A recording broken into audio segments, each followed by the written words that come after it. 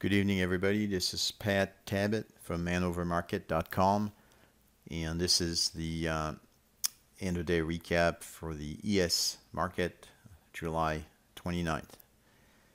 We'll start this recap with our pre-market commentary from this morning. As you can see here, we highlighted some key levels for you. At the time of the report, the Globex high was at 1976.75, and we had concluded from Monday day session action, which was dominated by sellers early on, and then finished the day on the upside after rallying most of the day with volume above time and a bullish TPO count. We were actually bullish this morning with our first perceived resistance at 77.50.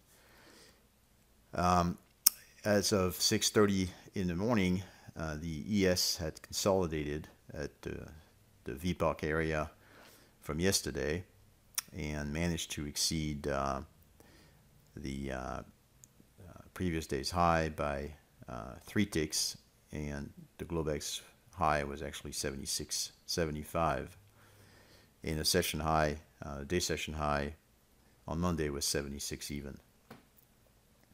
So from that, we had a forecast for the ES to go higher with initial resistance at 77.5, 82.25, and 85.75.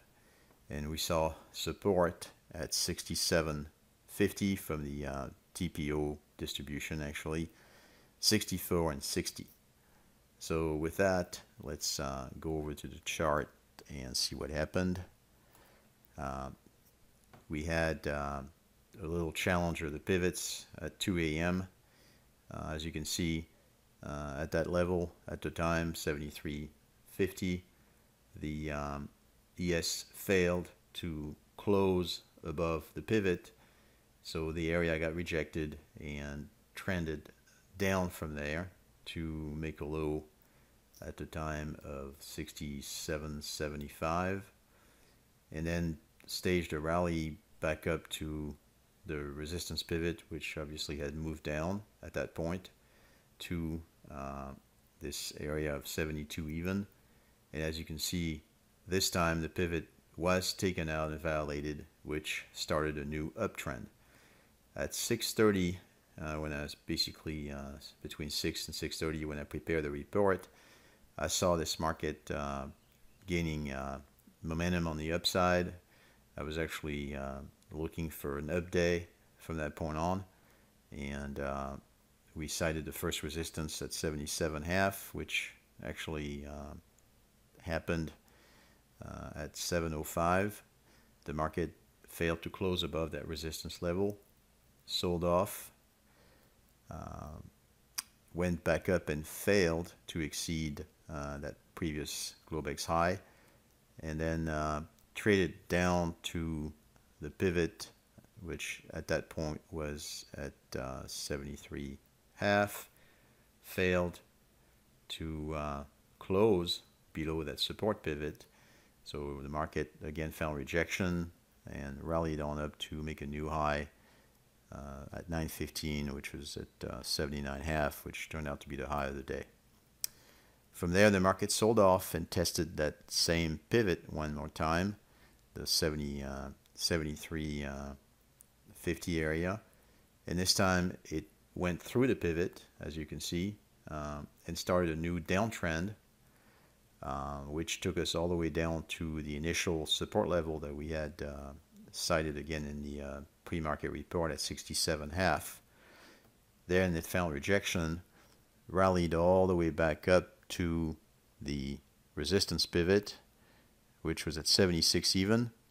It just stick there and failed to exceed it, and then the market sold off again, this time to make a new low on the day, basically taking out that previous support level, and all the way down to the next support level, which was 64, exceeded it a little bit and then bounced back to finish the day at 64.5.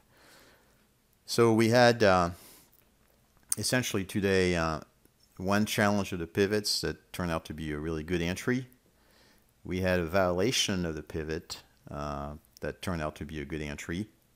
Another challenge which would have been also a good entry. A violation which would have made, again, a good entry. A challenge which would have made a great entry once again.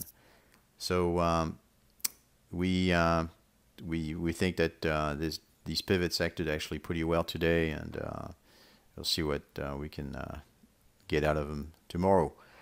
So if you're not a member, please register on our website. It's a free registration. All it takes is a valid email address, and you can register at manovermarket.com.